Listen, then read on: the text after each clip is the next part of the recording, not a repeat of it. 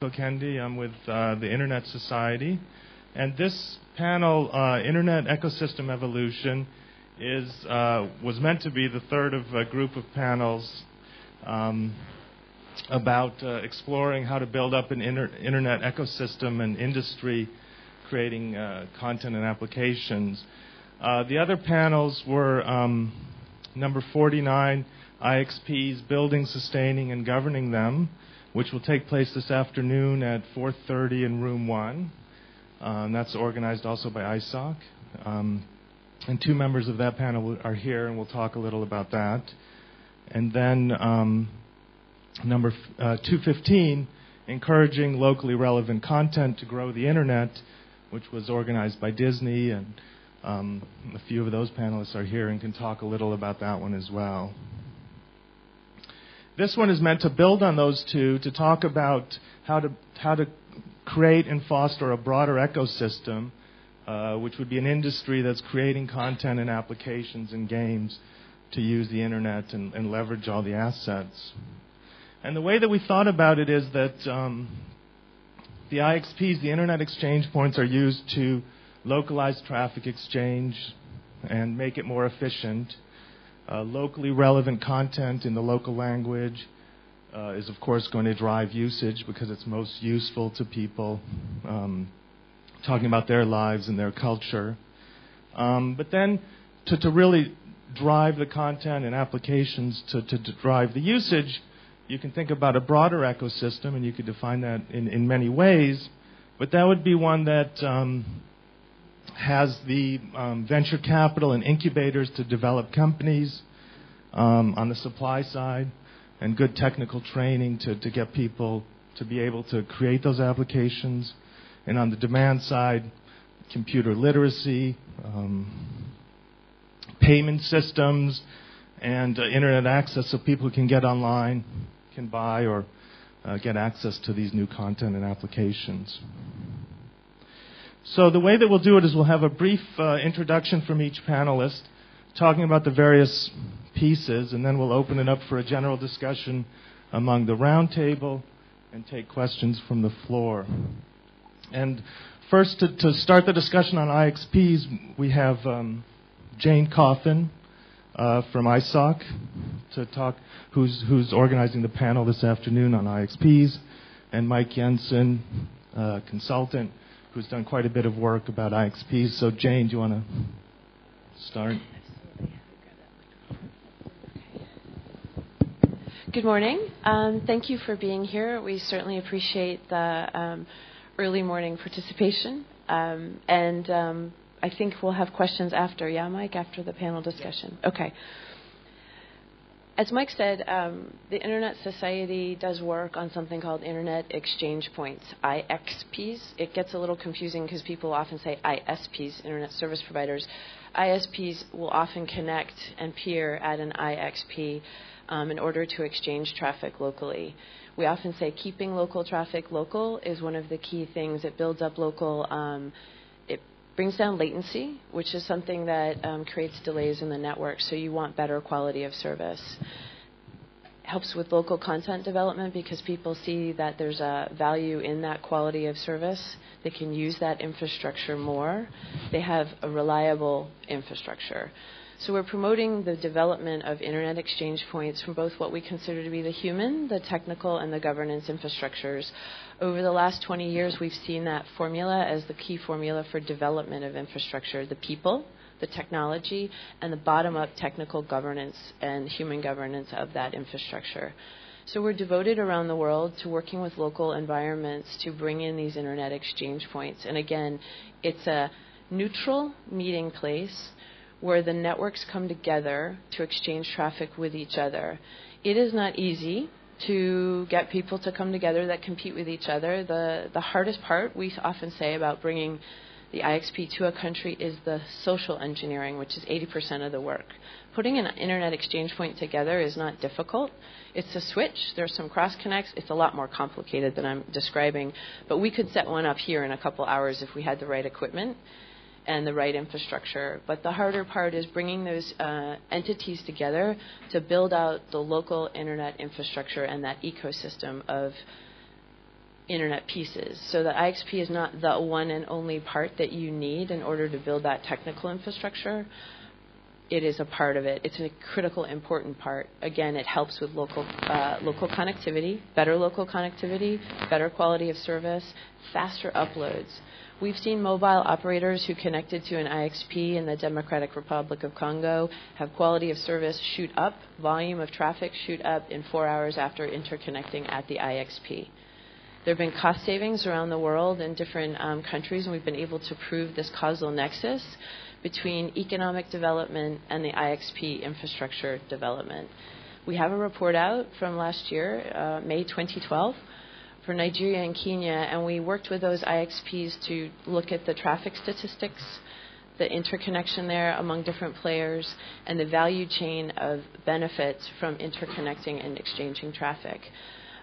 Mike, my colleague, and I are working on a report, and he's going to describe that report in a minute and some of the metrics we're looking at for really focusing in on best practices. So this is an easier to understand infrastructure.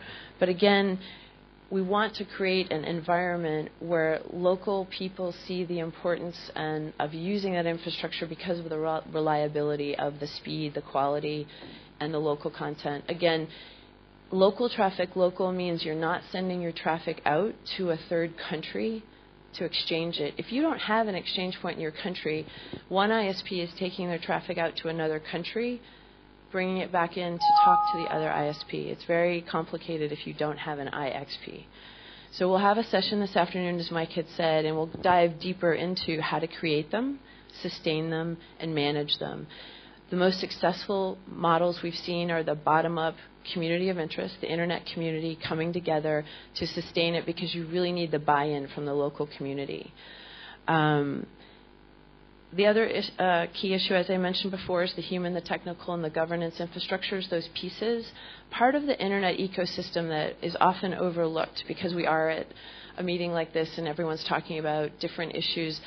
One thing I want to hone in on is that the human trust networks that are built when technical people get together and they see the benefit of that technology and how it works.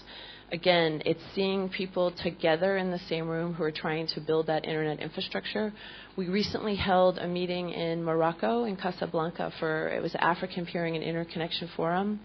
There are fora like this around the world. Raj, my colleague at the end, we helped host Apricot, which is another big meeting. He can maybe mention that a little bit, where people come together in the region to exchange ideas, technical understanding, and learn more. Those are key fora. But at the African meeting, we had over 30 internet exchange point managers, operators, and network content developers as well, meeting each other, because if you're going to exchange traffic with each other, it's better to see each other, to know who that person is and have a little bit more trust and faith in them. That's that human network of trust. It can't be underestimated. It's been part of the core backbone of what we've seen on the internet infrastructure development around the world in the last 20 years. I'm going to turn it over to Mike now to talk more about, from a granular perspective, some of the work we are doing on this report we're developing on best practices. But know that we work with local communities around the world to build up IXPs, but it's where people want us to be. As an internet society, we don't try and impose ourselves on a community. They know we're a trusted, neutral resource with technical expertise, policy expertise, and local people on the ground speaking local languages. So there's a great opportunity, if you're interested in building out local infrastructure, to talk to some of our colleagues and experts where we do come in. We also have programs where we bring in donated equipment so that the cost of the startup is lower. We're very, very, very keen to make sure that when we go into a local environment, that we help look at the sustainability of that infrastructure we're bringing in. We don't recommend really high-cost solutions. There are very low-cost solutions to help you get started up. But we're cognizant of the fact that there is also that economic benefit of you sustaining that infrastructure, so that we're not just giving you something that you can't sustain later on. So we're very keen to work with that local environment, understand what the environment's like, and help create more internet infrastructure. Thanks, Jane.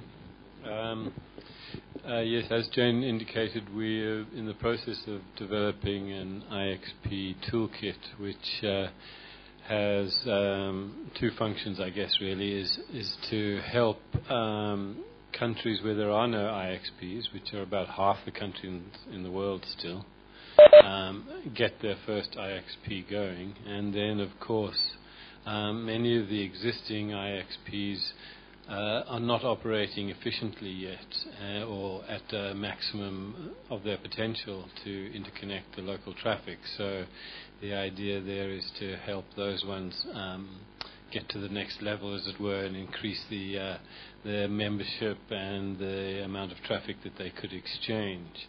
And then, of course, we shouldn't think of this as a single IXP in each country. Many countries actually require many more than one IX.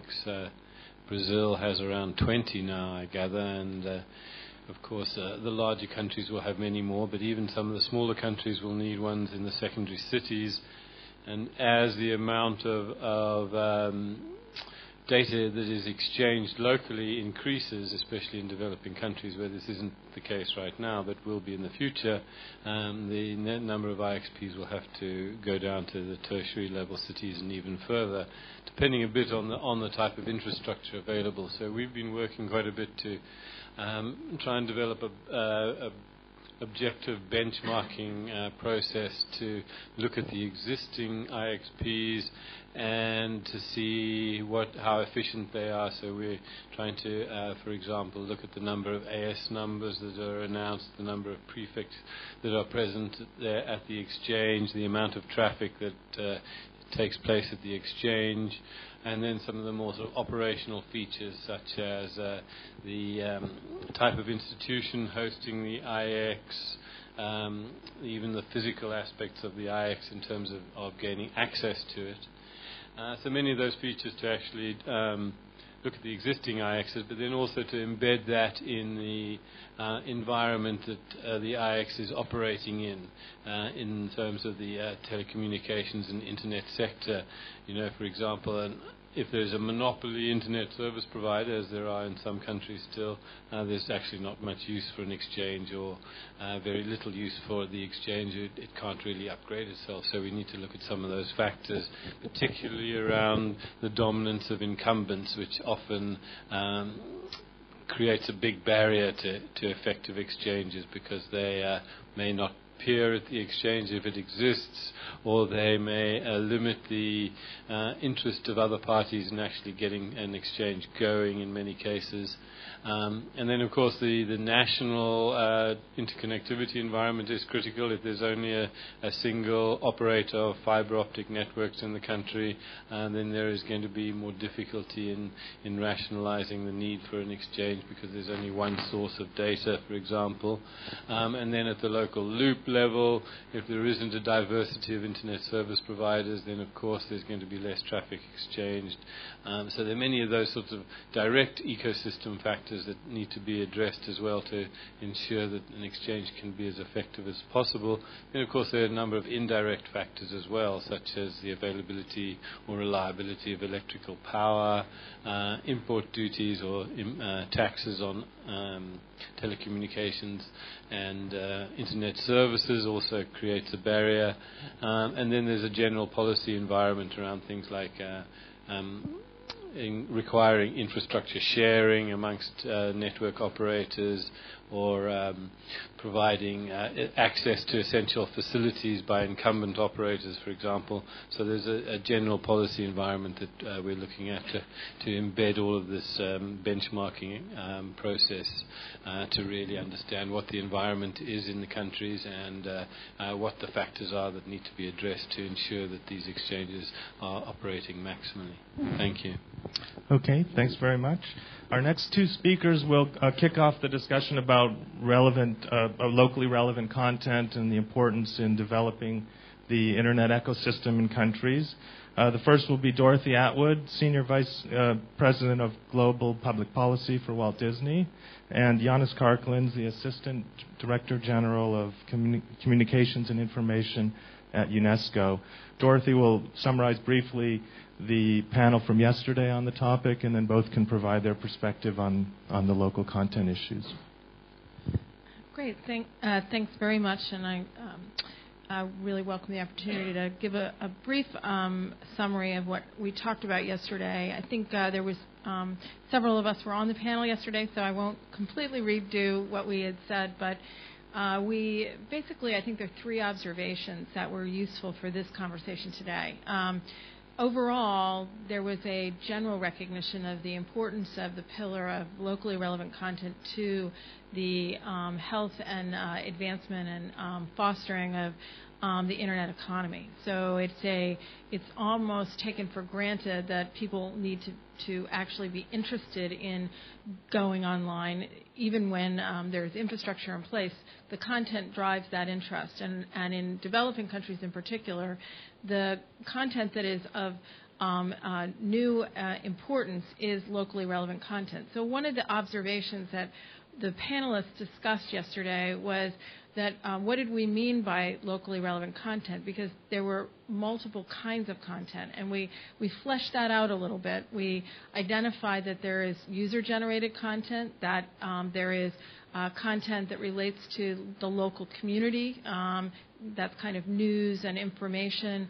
There's content that relates to the cultural preservation of stories and culture that was exemplified by one of our panelists talking about the preservation of, or digitization and preservation of Balinese culture on, it's not banana leaves, that was palm leaves. I don't know, I've got banana leaves in my... I know, you knew I'd say it too because I had it in my head. Clearly I've had good food here too. And as exemplified by that, there's the element of local content that is museum and institutional and educational in that regard. And then there's a wide variety of what I would describe as professional content that is a burgeoning, locally relevant entertainment infrastructure in developing countries, and then there obviously are companies such as mine, Disney, that are involved with development of professional content that is appealing because it's in local language, etc., for developing regions. So we talked a bit about the desire to flesh out the kinds of content that are of interest, but the overwhelming sense I took away from the panel was that all of those types of content were important to fostering the interest in the internet as a medium for communication. The second observation was that you had this wide variety of locally relevant content, but the key criteria really for success was quality content. And the quality element ties directly into what you're talking about in terms of the infrastructure. That is, you need to have the ability to have no latency. You needed bandwidth capabilities. You needed all the kind of infrastructure that will be probably more discussed this afternoon as well, but that clearly an emphasis on quality made a huge difference in the use and entertainment and enjoyment of the content. So that was an important element that came out. And the final piece I think we discussed a bit was the need for economic support for locally relevant content. So you had a lot of content, you wanted quality content, but you also needed to have some economic viability, and that presented challenges in small communities with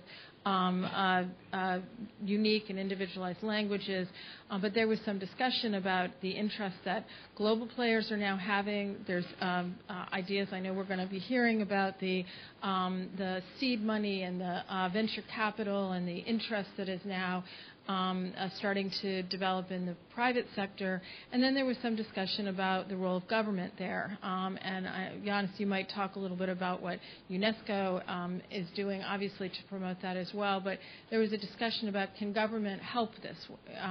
Because some of this kind of content, important, necessary in the public interest, but may not be economically viable, and nevertheless is very important. So those were the kind of the three major messages, I think, that emerged from our discussion yesterday, and we can talk more about that later. Hi, Herman. So thank you, Dorothy. Indeed, good morning, everybody. Speaking about the role of government and interest of UNESCO in local content development. The interest of organization on these issues started already in early 2000 when focus was more ensuring that more content in different than English language would be put online. So that was initial drive of UNESCO arguing or promoting multilingual content. Then thinking what kind of incentives governments may have in order to invest in local content production, we thought that economics or money talks the best with governments, and we started to think if there is any economic incentive or let's say positive correlation between the volume of local content which is kept on local internet infrastructure and price that local internet users are paying for access to internet locally. And we commissioned a study. A study was done jointly by OECD, ISOC, and UNESCO, and we analyzed the data. First of all, we realized that there is not so much data we could rely on in trying to make this analysis. Nevertheless, we made some assumptions and used data which indirectly may indicate the volume of local content. And what conclusions we arrived to was that the internet infrastructure development and local content development, they go hand in hand, and better infrastructure leads to a bigger volume of local content on it. We did not, though, prove the direct link between the access price and volume of local content, simply because we did not have sufficient or appropriate data for that. Nevertheless, the middle piece which I mentioned, local content, local internet infrastructure, and access price, is very important. I recall talking to one Minister of Communications of one of the Northern African countries, and telling him about this study we did and then conclusions we arrived to. And he said, no, actually that does not work. I said, why? Because in that country, local traffic represents 5% of all traffic. 95 is international traffic. And what was the reason? The reason was that all local content was kept on servers outside. And so there is a really strong correlation between these local activities and in content production and development of local internet infrastructure. I would also argue in favor of local internet infrastructure because apart from having physical machines, it also helps to create local knowledge base about internet, which is equally important to run successfully internet operations in any given country and understand how to improve them and address challenges. If you purely rely on expertise from outside, that is maybe easy in the short run, but not sustainable in the long run. And finally, I would like maybe be slightly provocative, and you know that now there are a lot of talks about cloud computing and where these clouds should be and whether they should all be in the north, where outside temperature helps cooling machines, or they should be based in every country, and so on. And what I hear all the time, that keeping information on the cloud is cheaper than keeping information on CPU. But what I don't hear in this debate, that moving those bits of information from the cloud to machine and back, and most probably several times, costs something. And how much that costs adds to this calculation the cheapest and most efficient way. So that is the question. And most probably it would be interesting to look at how much moving bits of information from the cloud to machine and back adds to the cost of cloud computing, and present the full picture. Argument is it is already paid by access, because this is the sort of bulk which each internet user is paying. Fine, I agree. Nevertheless, if you look from the point of view of rationality, then moving unnecessary bits that clogs traffic. And so we need also factor in my view, that argument into discussion. So I'll stop here, and I'll be happy to answer questions or engage in debate. Great, thank you. Now that we've explored the importance of locally relevant content, the next two speakers will kick off the discussion of how to jumpstart an industry that's creating it, not just the content, but the applications, and making it locally available, and hopefully not on servers that are and hosted abroad, but within the country, so that it can be accessed quickly and cheaply. So the two speakers that will start speaking about that will be Raj Singh, the Bureau Director for Asia for the Internet Society, and then Edward Kamdani, who is the co-founder and managing partner of a company called Idiosource in Jakarta, which is a venture capital and incubator working on developing consumer applications, online consumer applications. First, Raj. Thanks, Michael. So I'll make these comments from the perspective of other pursuits I have apart from ISOC, and particularly what I used to do before. And which was doing startups and trying to make money and not lose money. So, I've done startups in several countries, and in various sectors as well, not just technology, but agriculture as well as real estate. But let me talk about the technology piece here. We're doing a technology startup. One of the biggest issues we've come across, or I've come across, is that in two, maybe three countries in this region, which is where most of my work is, the issue is with, capacity. And the capacity in particular, so I think Mike and Jane alluded to the fact that you need technical skills to build and maintain and operate the networks. And also you've got your infrastructure in place, but you need someone to run those things as well. And they need to keep abreast with the latest development, what's happening, be it security issues or whatever else that may be, of IPv6 transition, as an example.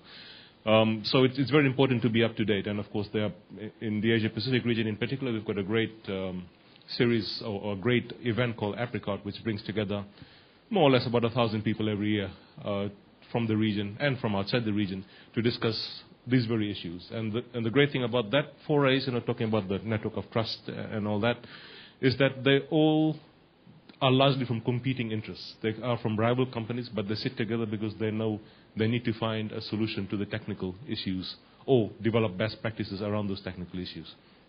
So that's fine. I mean, that's work in progress. That's happening. What I wanted to actually refer to is the other part of it. So let's assume we have the infrastructure. We have some great content floating around. How do you then start, how does then the business sector start capitalizing on that? And I think Edward will perhaps talk a bit more about on the funding aspects and incubation, so I won't touch on those.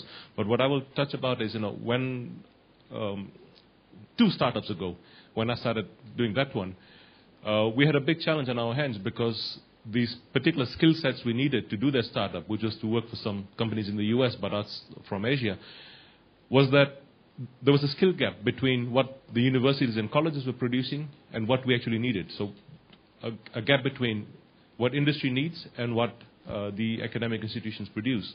And for that became a very serious matter. In the end, we just gave up, to be honest. And we started our own training programs.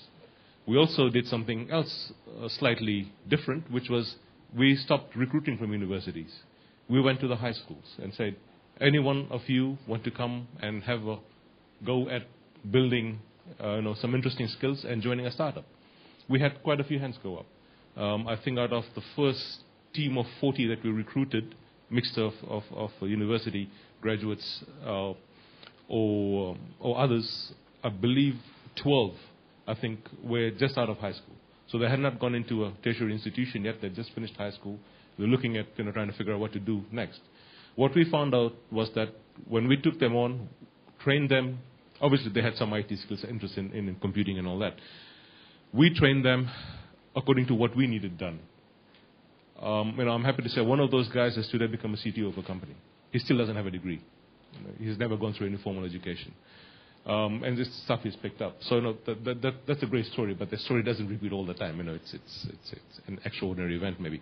So one is that skill gap that we see between what academic institutions produce, what industry needs, and where industry is headed. The other part of it, of course, is now assuming we have all that done, we've got all these great guys developing software and apps and supporting systems and all that. But they need a market to sell to. The market itself must also have a level of literacy to be able to use and consume this content. Some people refer to it as computer literacy, digital literacy, whatever you want to call it.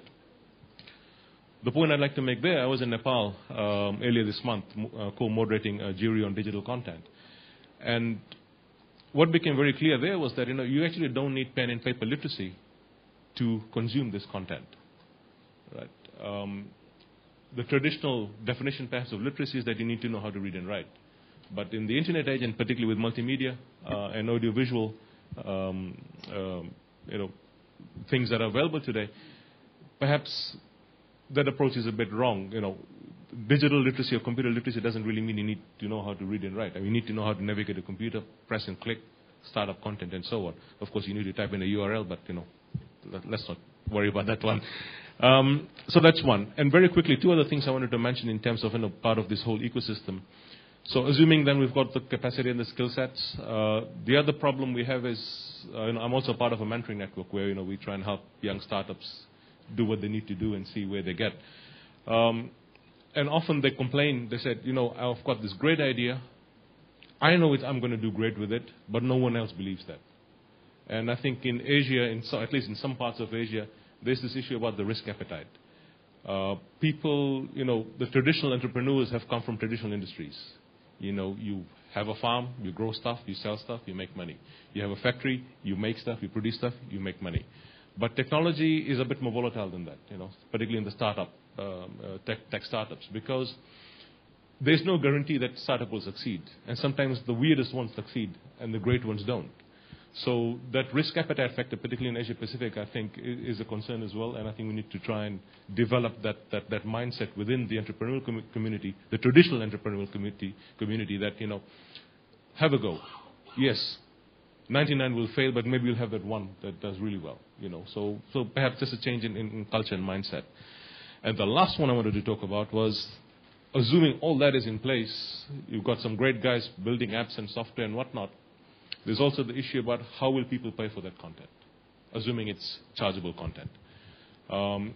Most people in this region, or a large part of them, don't have credit cards or debit cards. A lot of them are from the unbanked sector. They don't even have bank accounts.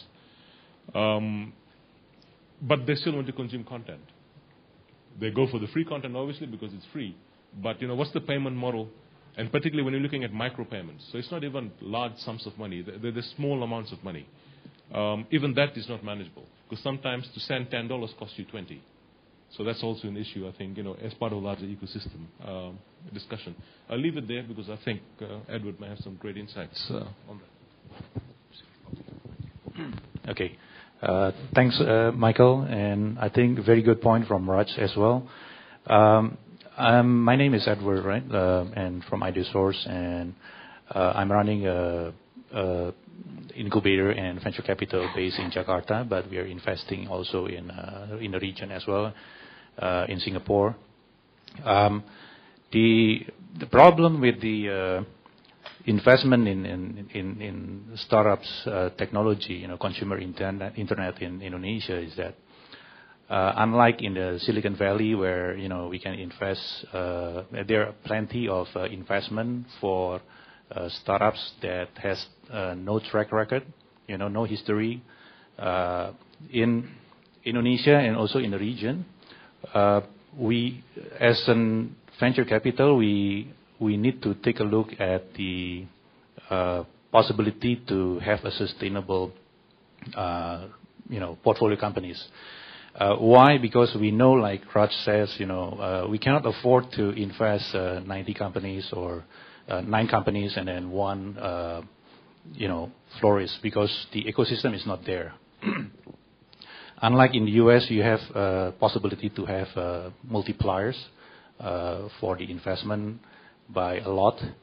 But in Indonesia, usually the multipliers will not, be more than 10 times, So what Michael, asked me to do, for this forum is that to cover a bit about what kinds of companies are being funded by us, and then what challenges do we face, and then policies and infrastructure that help the portfolio companies.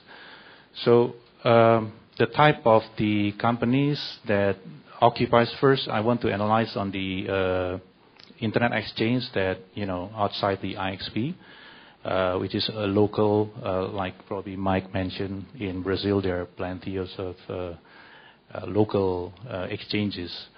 In Indonesia, there are actually 2. One is driven by associations called ABGI, and then the second one is neutral, is called IDC. And there are plenty of ISPs reside in IDC because of price, basically. And if we take a look, I think 50 to 60% of the occupancies in IDC is ISPs. And the data is there, so we can actually capture who they are.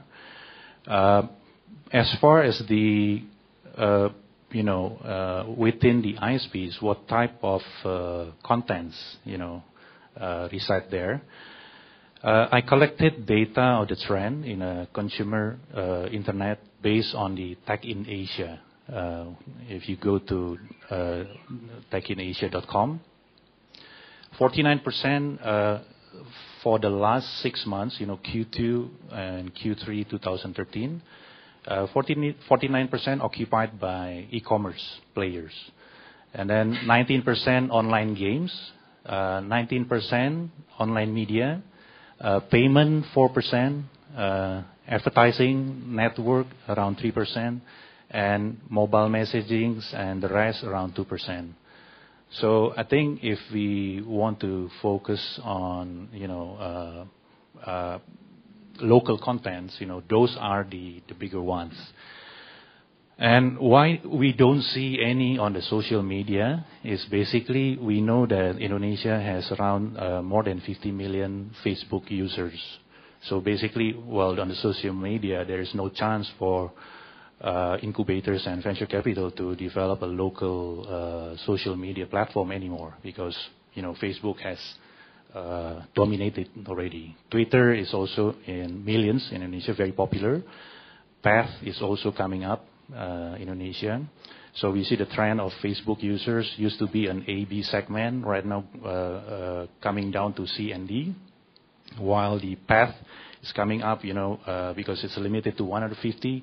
A lot of the maven and also the leaders that knows the technologies a lot, they goes to Path right now. So I think if you go deeper, for example, on the e-commerce side, we have travel is very popular in Indonesia. Multi-product e-commerce sites very popular as well. Travel, I think, is around 18%, or 18%. Multi-product e-commerce around 17%. B2B marketplace 13%. Travel 18%. Apparel, accessories, e-commerce very popular. Where they sell fashions and cosmetics. There's 70%. Marketplace. We have popular marketplaces in Indonesia like Tokopedia, Toko Bagus, those startups. And discount like Groupon, We call DIS2s in Indonesia. Yeah. So I think back to those are the type of companies that being funded, and also we have plenty in Indonesia. Challenges we do face right now, especially in Indonesia, we don't have any government support. That's what we face right now. So some of our portfolio we actually incorporated in Singapore. Why? Because the tax treaty is much better. The investment, environment is ecosystem is there. Easier to set up a company. In Indonesia, we need around 2 months to set up a company. In Singapore, we just 1 day.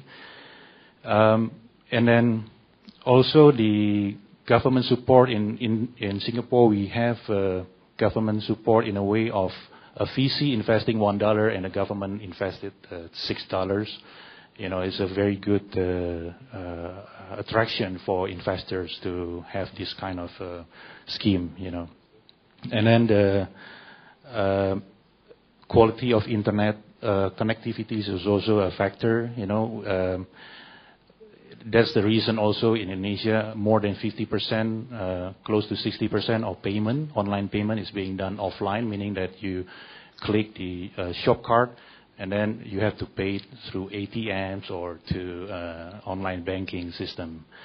Unlike in the U.S., you have PayPal, credit card is common. Indonesia credit card users is not that many actually. So we face those kind of an issue in Indonesia right now with payment as well as logistics. Yeah. Okay. Thank you very much. So thanks everyone for running through that. Now it'd be good to open up the discussion. And first, if any of you have any comments or thoughts on what the other panelists were saying, that would be great, just to get some reflection. And then I have some questions, and of course would love to get questions from the audience. Does anyone have any comments or thoughts? Mike? There's a common factor, and we often speak here about multi-stakeholderism and the multi-stakeholder model. And in some cultures, using that word is a little strange, but let's just say many people and many stakeholders who have a role in the environment. Government is an important factor, and we were just hearing different pieces about the challenges and the interface that you almost need to have with government. I think we often forget, as the internet community or the startup community, or even if we're at UNESCO and other places, you almost are in a role on occasion of teaching government officials more about the ecosystem and the environment. I used to be a government official, so I'm not being disrespectful, but when I needed to understand more about technology, internet exchange points, internet addressing, I went to the people that knew more than I did. And it's very hard for some government officials to admit that they don't know something. And so you have to interface, and I learned a lot more. I see a colleague in the back laughing. We really do need to figure out a better way as the internet community to get our message out about the great work we do, the work we do together in partnership. This is not something we ever do alone. And you can see at this table, you've got a UN institution, a great colleague who's done more work in the different continents, Michael, who's an economist, Dorothy, who knows about a lot of different things from regulatory to other, Raj, who's had startups, Edward on startups. We all are partners in different ways with different institutions and others, and trying to not forget that how we interface with government officials and teach them, if we can quietly, without being disrespectful, but also take them out of their element so that they don't feel as though they're with their own colleagues and that they're embarrassed.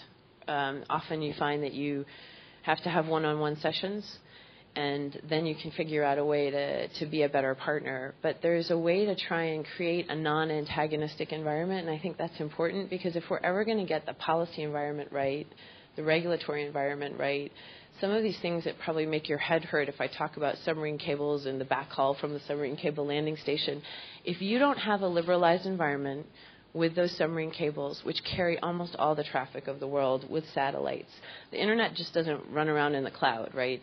The cloud is really submarine cables and other piece parts.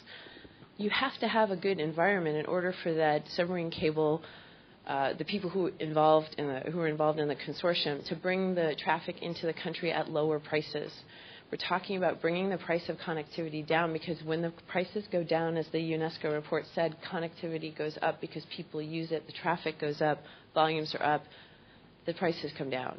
Those are just facts.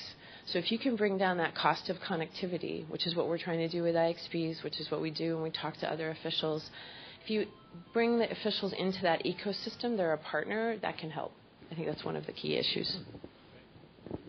Thanks, Jane. Yeah, I just wanted to reinforce what you said in terms of the cost factor. I mean, developing countries, Africa in particular, we're looking at the average broadband connection costing 50% of the average salary. So that's in comparison to 2 or 3% in Europe. Until we get that cost factor down through all of these different ecosystem aspects, we're not really going to see a lot of local content developed. I just had an interesting observation about the issue about where the cloud sits and the cost of moving bits back and forth from the cloud in a foreign country. And I think the cloud should be seen as including the pipes going to the cloud. And clearly, the economic imperative is such that people are moving their applications offshore, as it were, onto the cloud. And I think perhaps, though, an interesting dynamic, though, that is now reared its head this year is the Snowden revelations, which have now increased awareness and interest, actually, in bringing those bits back into the country's cloud at any rate, and not to see the cloud as some large diffuse entity somewhere else in the world. And I think that dynamic is going to have an interesting role to play in the coming short-term future.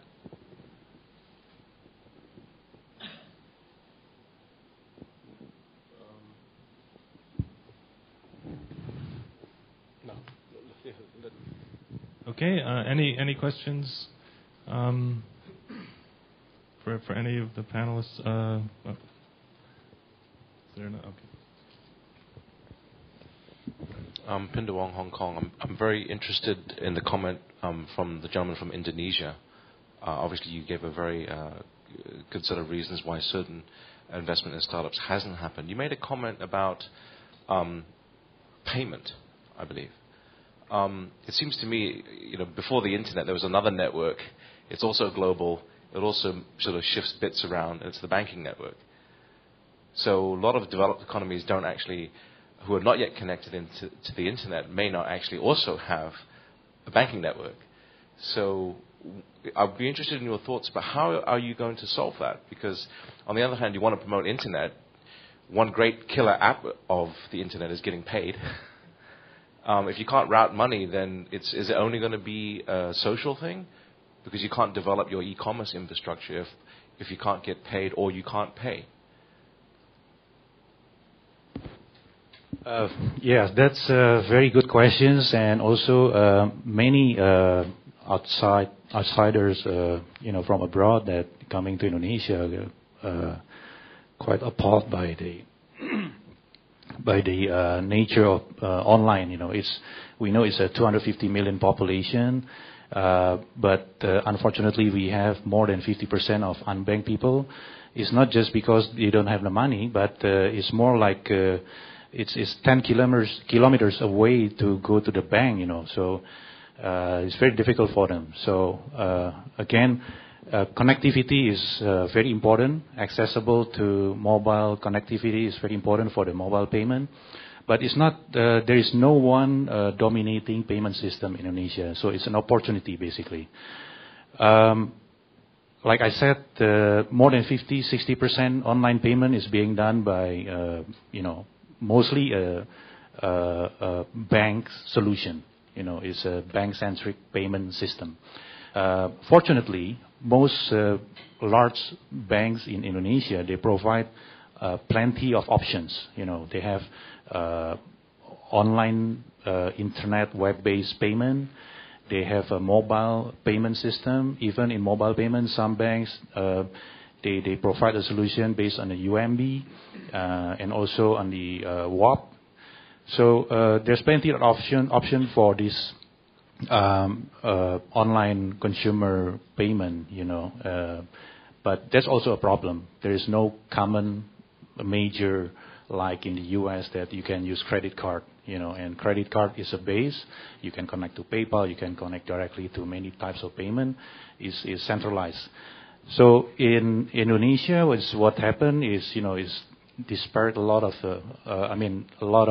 variety of payments, but the volume is big. It's huge. If you take a look in one of the article of Tech in Asia, basically right now, people from abroad begin to understand the volume of online payment. Online transaction is a lot. Is also increasing, and no dominating payment system exists in Indonesia right now. I hope that answers your questions. Thank you. I think the gentleman from the W3C Web Payments Group is here. The WC3, I think, tries to develop web standards, so that may be something interesting to follow up. I just wanted to add, just on this payment issue, in India there's a company called Flipkart.com, which is a fairly dominant player in that landscape. So they have an interesting payment model. It's called cash. And specifically it's called cash on delivery. So you go online, you do your order of goods and services, whatever else you need. They'll ship it out to you. The guy will knock on your door, hand you your goods and ask for the money in cash. Problem was, I was just talking to one of the guys recently. He said, we've actually stopped offering that service in certain parts of India. I asked him why. He said, it's very simple. These buggers order what they want, arrives at the door. They haven't actually seen the product before. They open it up, look at it. They don't like the color. They don't like its look or feel, and they return it. I said, sorry, we don't, because part of the return policy is that they'll take it back within, whatever days it is. Mm-hmm. So now they've started demarcating the country into areas where they will not offer cash on delivery or COD, as they say, and not. So, it was just a response to your question of what is another payment model. There is still the old cash payment model, but, obviously that has some challenges too, depending on what the customer is doing or not doing. I guess I would just add that I don't think we should think narrowly just about payment methods, but I think we have to think about trusted environments, because you can see one of the limitations is the inability of banks to believe that they're going to have the capability to avoid fraud, and so you're not seeing. Africa has a real huge issue with this in this respect. You're not seeing some of the multinationals that could actually offer some micropayment alternatives and platforms entering some markets because of their perception that there aren't mechanisms in place to avoid fraud and security issues. And so I think that's one of the things we can work on from an infrastructure perspective, to add the security element that could in fact encourage some other different forms of payment methods beyond the issues of micropayments and that kind of thing. So.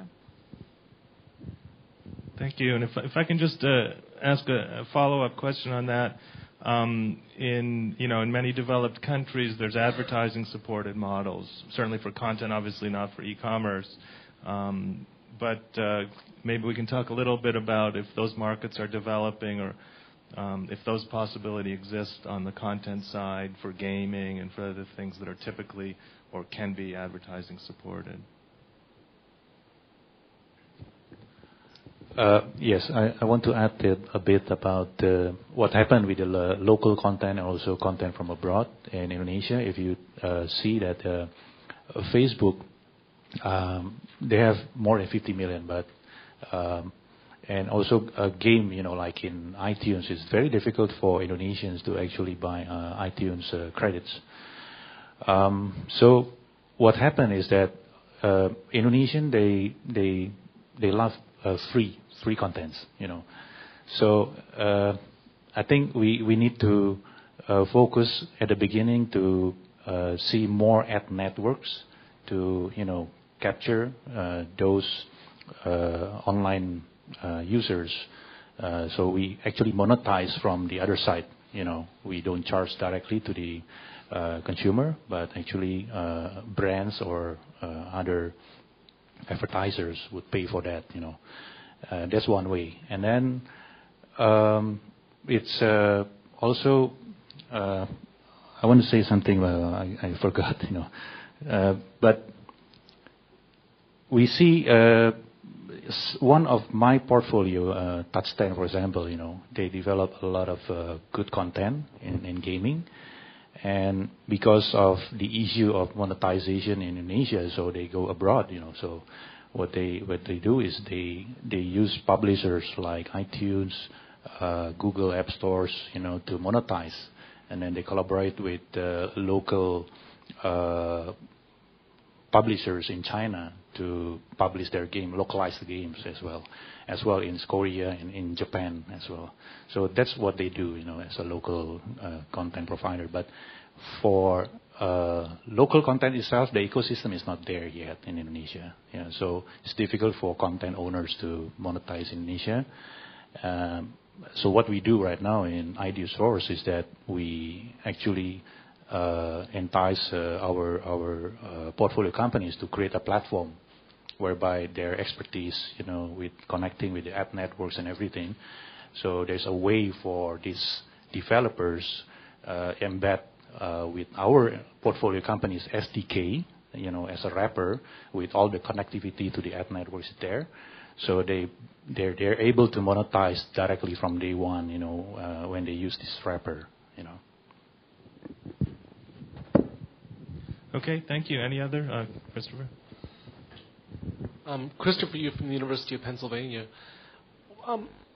This conversation to me strikes me as very important, but it reminds me very much of a fixed line world, in a world where the ecosystem is moving towards wireless. And I'm wondering if you could comment on, in the world where LTE isn't deployed, the old wireless world is still, circuit switch, legacy telephone-based technologies, and bypasses a lot of this. And I'm wondering if you could expand your remarks, if any of the panelists could expand their remarks to understand how, as things become increasingly wireless, and particularly in the hiatus between a full LTE deployment in a lot of the world, how you see ecosystem evolving. I would make just one comment from a content provider's perspective, is that it's not just moving to a mobile environment, but it's moving to a smartphone environment. So right now you're still limited to the feature phone environment in many of these locations. So that limits the richness of the content that we could do, whether it's interactive or in a game kind of environment. It also goes to the issue of advertising supported models, because the feature phone doesn't have that same. It's much more subscription-based, than it is having the kind of multimedia-rich content. Now, we're moving rapidly toward having those kinds of devices become more, more accessible. I think you're also seeing government policy encouraging that. You see tablets being offered in educational content for educational content in schools by governments. But I don't think it's as simple as mobile versus fixed. I think there is an equipment element to that, as well as an infrastructure element. And until you see that, I know from Disney's perspective, there's a big question: do you build for a feature phone, or do you build for a world? Even though the addressable market right now is quite small, using Indonesia as an example. But I think that is a gator as well. I just wanted to add, so on this issue of LTE and other emerging technologies with wireless, I think there's a policy issue around that too, and in particular, let me go further to say it's actually a tariff issue as well. In the couple of countries I reside in, two in particular have both gone to LTE or have introduced LTE networks, and the subscription rates are ridiculous. Yes, it's fast, right? But why should I pay 5 times the amount? And when I'm really not going to be consuming all that much more, it'll just get to me quicker, maybe. So I think that's also an issue. And of course, what perhaps makes that situation worse is because a lot of governments have been auctioning off the spectrum at equally ridiculous rates. Obviously there's an overhead. That money's got to be recovered some way. It has to come from subscription. So I think there's also an issue there that the technology is great, but I think we have a few obstacles on the way in terms of regulatory and the tariff environment, maybe. I may say that we see at UNESCO that many ministries of education see a great potential in mobile technology and tablets. There are now concepts emerging like school in the box, if I may say, where tablet is at the center, which is the very powerful computing piece, but lightweight. You can upload all educational content. You put a solar battery next to it and off-the-shelf projector. Put a white sheet between branches somewhere. You have a school. Of course, this is a technological part of it. Then you need to have a trained teacher. But nevertheless, the tendency is to explore the potential which gives these mobile devices for education. And at UNESCO, we're working with technological companies, and once a year we're organizing so-called Mobile Learning Week, where companies are coming and showcasing their products. They're exchanging information, and they meet education professionals. So that I think that this is the one trend which we can say exists now.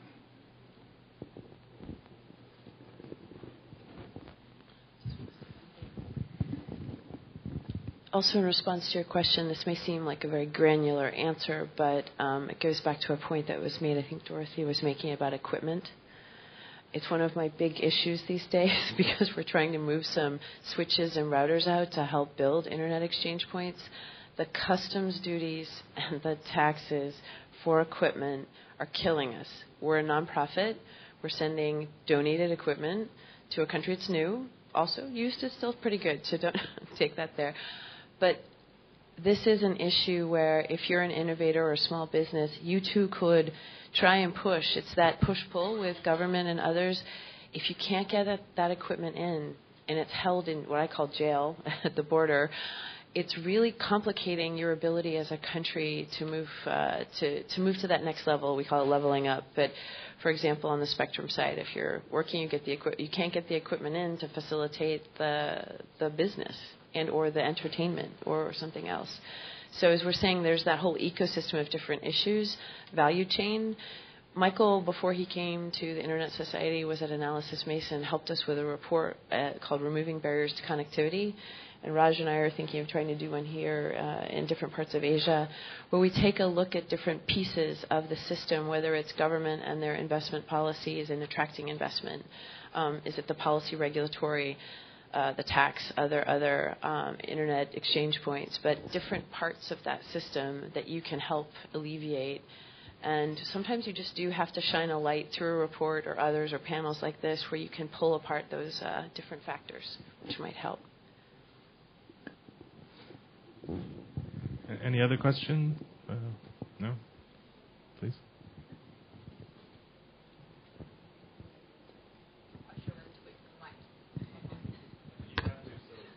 Okay. My name is May Ann. I'm an ISOC IGF ambassador from Singapore.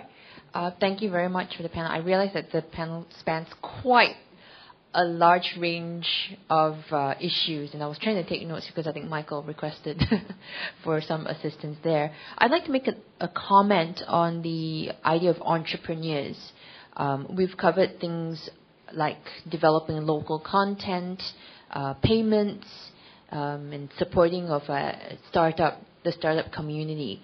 I think that from my point of view, where I'm seeing it, because I do work in cloud computing in Asia, I think that the next development for business and sustainable entrepreneurship will be from the small and medium enterprise units. I think everybody pretty much agrees with that. In Asia especially, 99.99% of all businesses are small and medium enterprises, however you want to define that, in terms of revenue or in terms of employees. And we're seeing some leapfrogs happening in the world already. So, for example, we were talking about problems with payment. Kenya M-Pesa is a great example that's been used all over the world.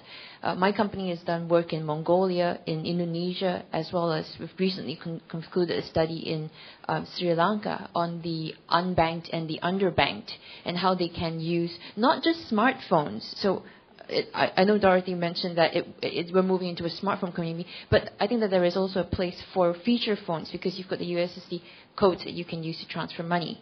Now, so you've got these mobile banking opportunities that have sprung up because of a gap, and that's fantastic. The real issue, and I think Pinda's gone. I think that there are opportunities there that are yet untapped. So that's number one. The payments issue is readily available, I think, and ready to go. There are regulatory barriers that have been flipped up because I think the people most well connected would be the telcos, but telcos don't have a financial license, and that's a regulatory barrier for them to entry. So you've got the infrastructure ready. It can be done. Regulation hasn't caught up quite yet, so that's for payments. For content sharing, we're seeing a lot more new services being made available. Pandora was the first thing that started with internet radio, and now we're seeing Spotify come up with this idea of content sharing. So you have access to content, you're selling access, they're giving away access to content, but you buy access on, again, the smartphone and the mobile world, and that's on a subscription basis as well. I think Netflix. I'm from Singapore. I don't actually have Netflix available to me yet. That's very sad unless I use a VPN. But here we're seeing another development. Education and books. I think there is a new startup called Oyster, which again comes up with this idea of content sharing and access to content in a library format rather than buying the book. So there goes your Amazon model of actually buying things. And again, from Singapore, even though we're fairly well connected with payments and with infrastructure, we can't actually buy the books because of geographical boundaries that exist in the wired world. I think somebody mentioned we're moving from a wired world to a wireless world.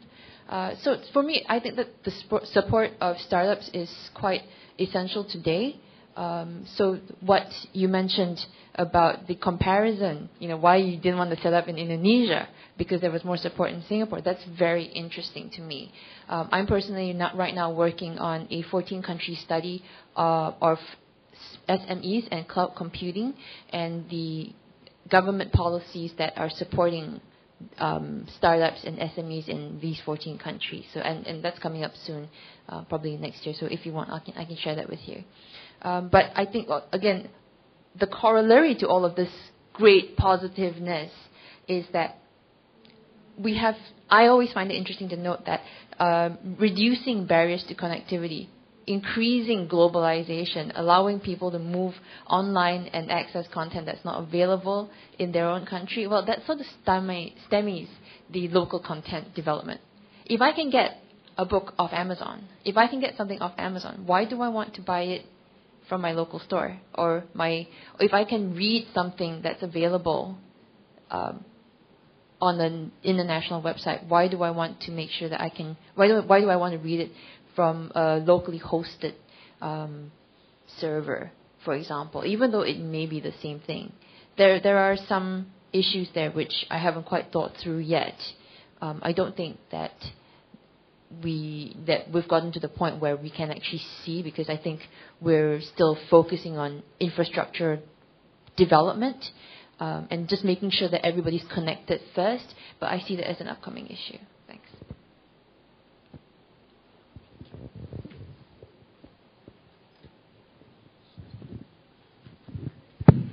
I just want to go back to the payments issue. And I really do believe one of our greatest challenges right now, particularly in the startup economy, let me call it the startup economy, is the micropayment issue. And more so, the cut these payment gateways take when you buy or sell something. Or when you sell something, I should say. Be it Apple, which has its own rather high margin cut, or be it the third-party providers, which also have a pretty significant cut of what you have. Now, if you're selling something for $2, an app, let's say, if 60 cents out of that goes away to someone else, and you're left with $1.40, then you've got your overheads to pay with. Yeah, sure. If you have volume, if you have 1 million people who use the app, great. But there are not that many apps with 1 million users. You're in the thousands maybe, or the tens of thousands at best. So I think going forward in terms of how we can further develop the complete ecosystem, I think the micropayment model, I think, is going to be quite critical for our future success. I just wanted to sort of emphasize that. Yes, it's very true on the payment side to leverage the content. Basically, we are in discussion with Japanese venture capitals as well, whereby in Japan they have a platform. I forgot the name, but it's probably Docomo or something. I mean, the platform that they have is actually integrating the telco with the banks. So a bank and telco, they work very closely, and the regulation allows that. So what they take from the content owners is only like 7% to maximum 10%. So that's why we see a lot of contents in Japan, and consumers actually buys a lot of it. While in Indonesia, we collaborate with telcos for the payment, which is the easiest one, to cut their the balance from the credits is 60%, 40 to 60%, depending on the content providers. So, but we are seeing right now telcos try to move to other type of payment that regulators allows them to charge. For example, in Telkomsel they have TCAS. In XL they have XL29, and Indosat they have Dompetku. But the issue is a lot with the adoption is because of the regulation, KYC, know your customers. They find it very difficult to have an adoption. So it's back to the like mentioned by it's not a matter of not having the technologies, but making a platform popular, basically. And I guess I just wanted to comment on you're trying to figure out the difference between content that is globally sourced and local content, and how does that work out? And we talked a bit about that in the panel yesterday, because there seems to be some perspective that there is a tension between the support for locally relevant content that may be appealing to a niche market, and content that may be of a global interest. I'll use a Hollywood movie and versus a local story. And my perspective is that there is no tension, that there is in fact a desire for both, and that the capacity that's built in order to create compelling content that is an environment that is encouraging of creativity, that is in fact richly expressive, that's not censored, that has appropriate licensing and IPR, intellectual property protection, or anti-piracy measures. Those kinds of things are necessary for both kinds of content, on all kinds of content, and that in fact what the Internet platform does is it enhances the ability to create different communities that may support a business model that in the physical world wouldn't be supported. So we were talking at the panelists, were talking before we started the panel about the interest that in either language or culturally, small groups can find content on the Internet that they couldn't before, which creates markets, which actually allows a global distribution. If it's an Indonesian story that would resonate with Indonesians in the U.S. or in Africa or in Europe, that's more likely now to see the light of day than had there not been a platform that would allow that, because of the diaspora, because of the effect of being able to have communities find that kind of content. So while there is some commodification, I don't know if that's a word. My economist, I need to have it. While there is some concern that you create commoditization, thank you. some concern that you'll go to the lowest price point for some. I think that when it comes to content, the differentiator is in fact the uniqueness of that story and the quality of that product. And so I don't see the tension. I think but it's an interesting question to kind of solve. So.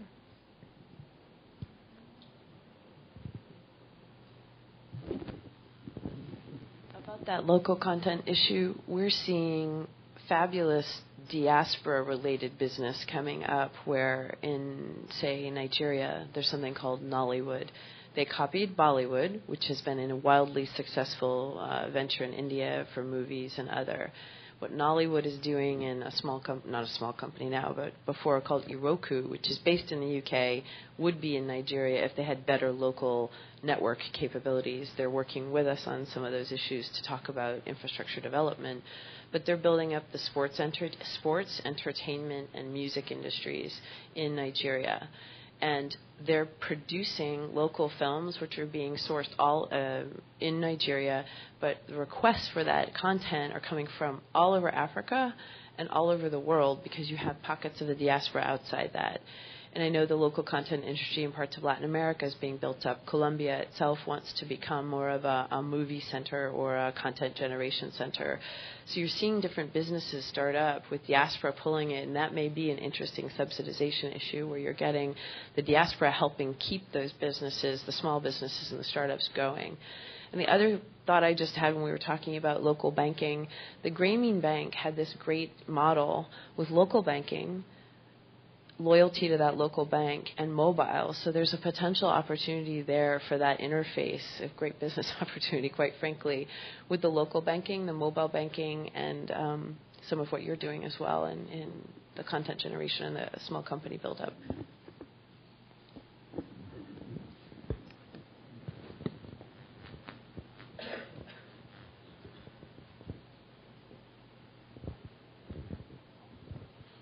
Thank you for such a great panel. My name is Bouzian Zaid. I'm a university professor, and I'm here part of the delegation of Freedom House, and I live and work in Morocco.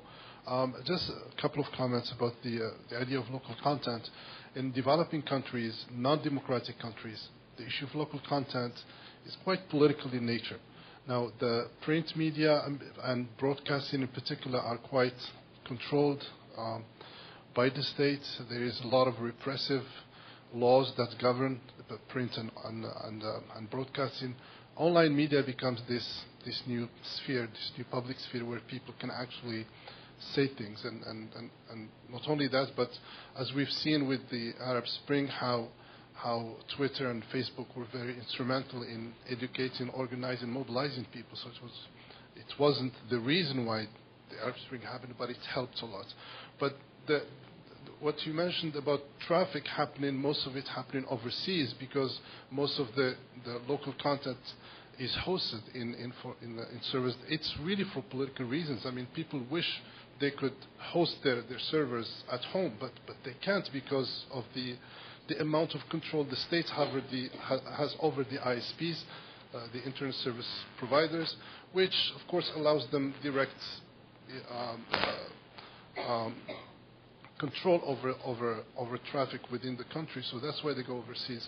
So, I mean, I like this discussion about the technology and about the innovation, the business models, but I think when it comes to developing countries, non-democratic countries, I think the power of the internet in pushing for democracy and pushing for a better life, because it's not all about money and economic prosperity. It's about the right to express yourself, the right to have your voice heard, the right to have an impact in the political progress. And we've seen that happening. We're not saying, hey, the West have to help us do this, but it's important that in discussions about technology that the focus is also on that potential of the liberating potential of the media, of internet.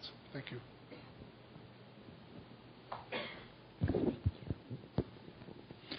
I think that rights existed before. There were very limited opportunities of self-expression in many countries, and indeed internet provide that opportunity and liberates and then gives voices to those who were never heard.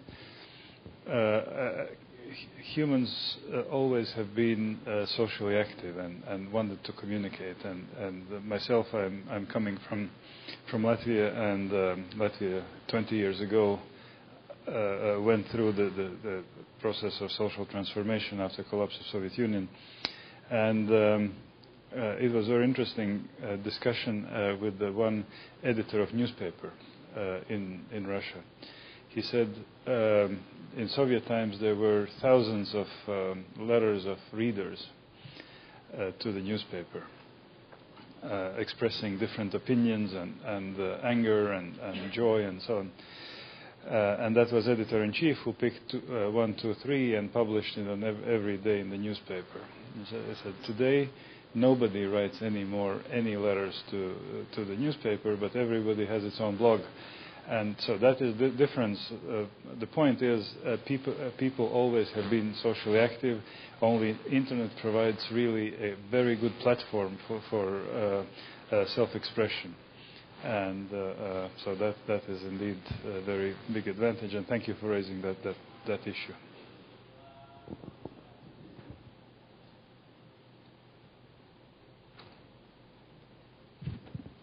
I think we have time for one more question.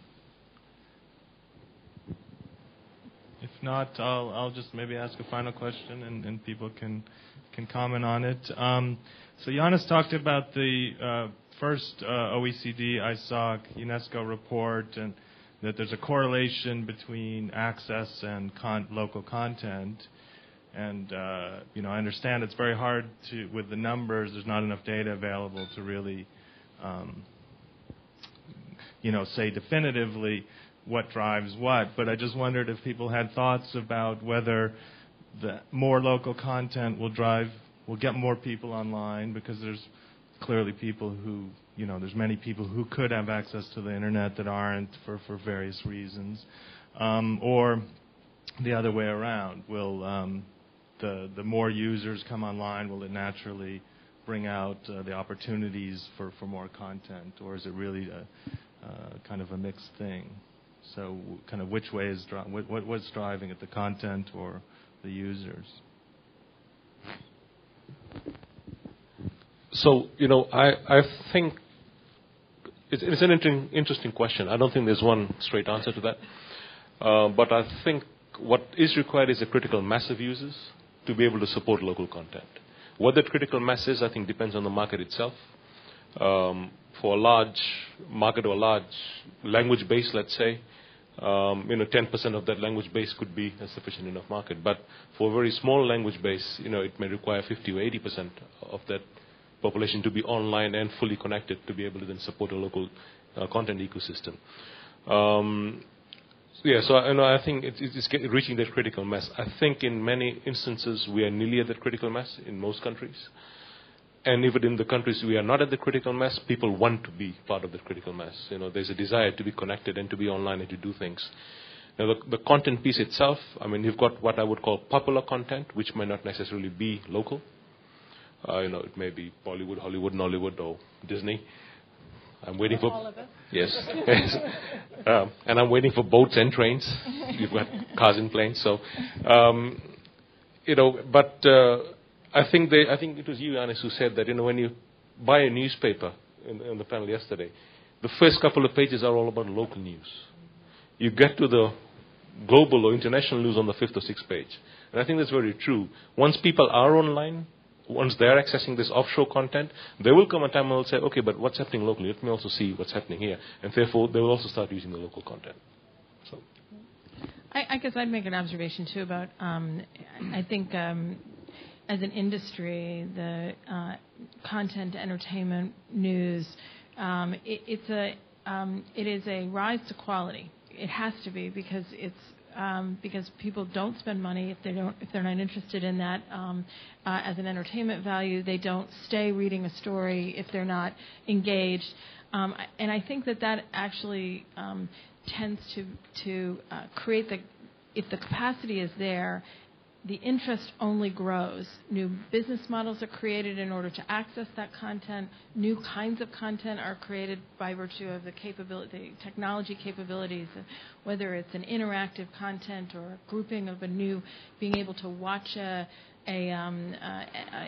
program around the world with friends, real time. That's all now coming to fruition. They call it the second and third screens because of the new technology and new capabilities. So I do think content has a unique role to play in driving the interest and that itself, because it is quality-based, or typically is quality-based. If you don't like the programming, that tends to encourage investment, encourage entrepreneurship, encourage new types of business models like Spotify and Netflix and a global audience. So I think it's a truly a virtuous cycle if one creates more interest in the other, and all three are necessary. So.